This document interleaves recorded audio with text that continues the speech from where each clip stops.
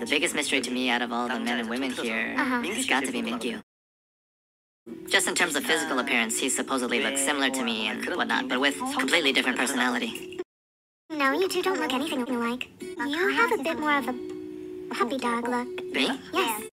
And Minkyu, well, he has more of a dinosaur look. You're just completely different people. What's your ideal man? My ideal man? Someone that's tall and has a puppy dog look. You like tall men? Yeah. I see. Minkyu's taller than me, isn't he? I think I heard he's 6'3". I don't know. When I'm drinking, I can't remember that stuff. Honest, my number one priority is height. In terms of height, I'm the tallest one out there. I am the tallest one.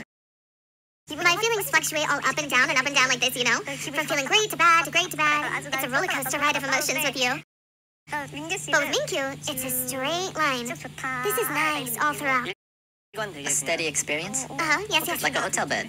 Totally. Consistently comforting. Up here, this is nice feeling. Where with me, it's more sleeping on the couch? It's more of a sleeping at someone's feet experience with you.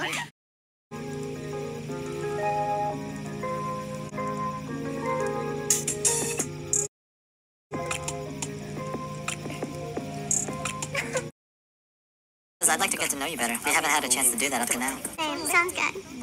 Although I can't say as close as the women that I've been to paradise with.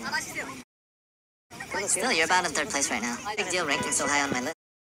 Watching Kwani openly express his feelings for Cutie didn't sit right with me. I'm sure he was aware of the fact that I had feelings for her and that I was expressing those feelings. So watching him go after her bothered me quite a bit.